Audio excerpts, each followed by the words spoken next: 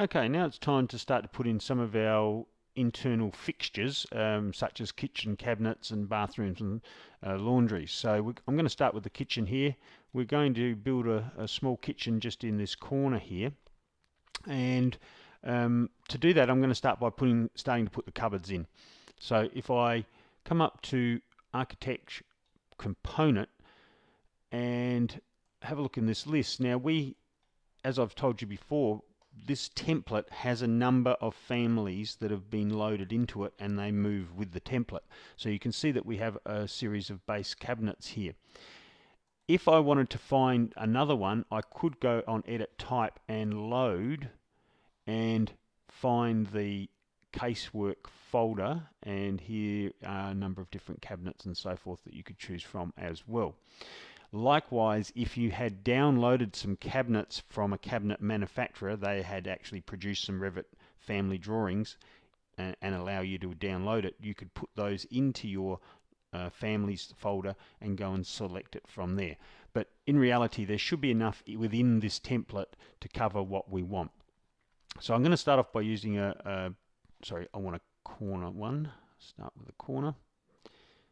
And you can see if we hit the tab key, we can rotate that around. That goes for all of these things that you want to bring in. So I'm going to put that one there, hit escape, go up, pick a 2-door cabinet. Again, swing it around. I'm going to pop that one in next to there, and I'm going to swing it around another way and pop another one in there. Hit escape again, another corner cabinet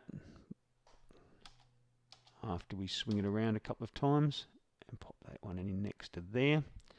Escape again. This time I want to go back to a 2-door. You can see I'm having trouble here because it won't line up. So I'm going to hit escape a couple of times. What I want to do is actually have a little wall that goes across here. You may have seen them in houses. It's called a peninsula. And so I'm going to go into architecture, wall. I'm going to pick just the basic stud wall that's up there. I want ground floor, but our top constraint I'm going to change to unconnected, and I'm going to make it 1200. So that little wall will only be 1200 high. Come in and start from this corner, and I'm just going to draw it out level with the end of the kitchen there at this stage. And just hit escape, come out of that one, go back into our components. Now when we pick our 2-door cupboard, you'll see that that will latch onto that wall. And we want one more, but I'll put that in after I've put a couple of single cupboards in.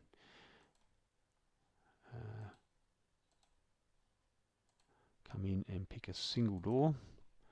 We'll put a single door in next to there. And we also want to put a stove in over here. So I'm going to come down and I'm going to find, I think it's called range. Some of these are imperial measurements because I've got them from other places. Turn that one around so that the backing is towards the wall. Put that in place.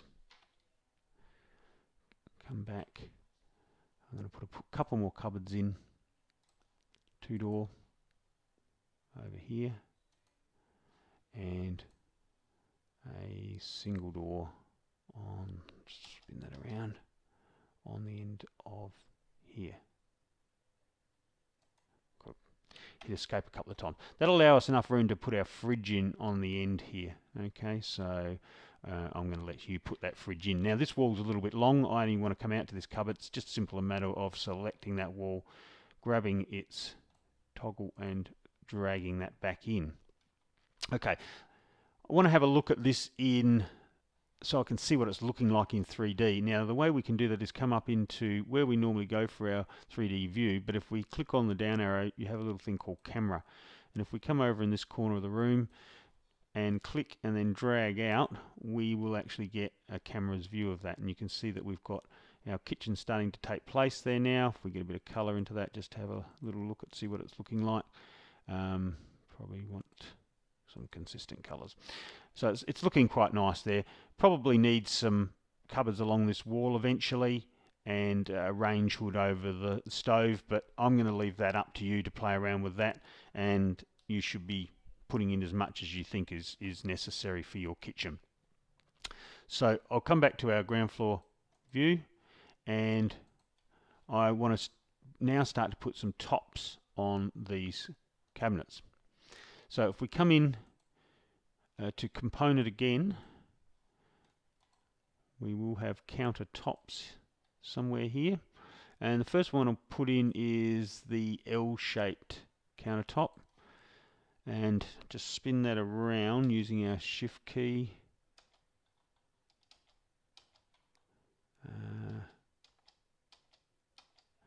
There we go, we can put that one in that corner there.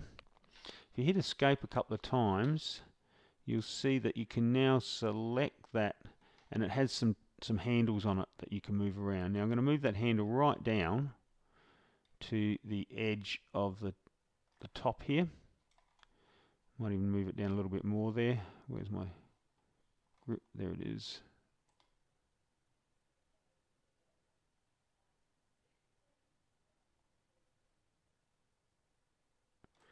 Just leave it up a little bit there. And now I'll bring another one in. Same thing, spin that around. And we want it to there. You can see how it's got double lines. That's the backing. That's what the bit that goes up against the walls. So we'll pop that one in there. Just hit escape a couple of times, select it again, and we can drag this up till it reaches the end of that one. And this one I'm going to drag in till it's just lining up with, again, the same thing. Might have to zoom in here. Just lining up with the end of that one. It'll just stick out a little bit, but that's okay. So now we're ready to put in just some straight countertops. We want a bit of straight countertop here, and we want a bit of straight countertop there. Okay, when I go in to find a straight bit of countertop, it comes up as 24 inch, which won't mix in with the ones that we've used on the other tops. We'll put this one in first, which is a one with a sink in it. That fits okay, so we can put that one over there. But we want to finish off this little bit over here with a straight bit of countertop. So we've got all the way around. It's not a problem. It's just this little part over here. So if we go and find the straight top, which is here, you'll see, we'll just have to spin that around because it's round the wrong way. That's actually fitting, so it's a pretty good fit. So we'll bring that in, and now we can just escape a couple of times, select it, and drag that into the end like so.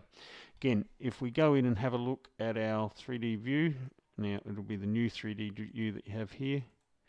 You can see that we can see that our countertops are now on with a bit of a splashback around the outside. We can put a fridge in there. The only other thing we want to do is put some sort of countertop across the top of that as well. So let's have a look at that and do that. We'll go back into our ground floor. We'll pick component.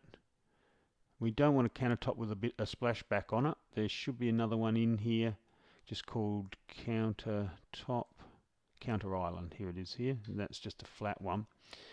We will have to change the levels here. Now we know we've got to offset that up to 1200, and we'll put it. You won't be seeing this at the moment because it's above our clipping range, and let's just see what happens if we go into 3D and have a look at that.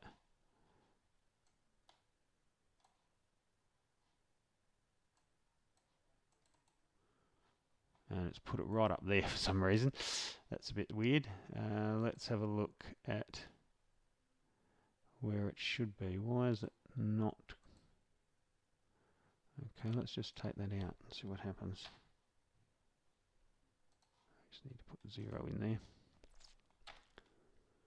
And that's actually putting it at the right height there. So we could probably just go up a little bit, which will be the thickness of it. So 40. And there we are. Now if we come back in, we should be able to see that there now. There it is, and we can adjust it to whatever we want. So I'm just going to bring it over that way a little bit. I'm going to have a little bit sticking out over the top of the wall, and we'll bring it all the way down to the end. Okay, let's have a look at that and see what it looks like in our 3D now. Okay, that's looking pretty good. So, oops, we've got something up in space there, just delete that one. So we've got all our countertops in, we've got our stove, we've got our wash basin and so forth in. We should be able to spin around and can't really get in there, but you can see how we've set that up. Now what I suggest is that you go in and put some wall cabinets on there. Remember, you'll have to go into your components and then your edit type and go in and actually load some of those up, because they will be in the casework here, wall cabinets, and there's a whole heap there that you can see. You can add whatever you want to in there, and I suggest you just maybe put some down along this wall here, and maybe a range hood, find that in the families, and put a range hood in there as well. So get that completed, and then next we'll go on to put some components into our bathroom.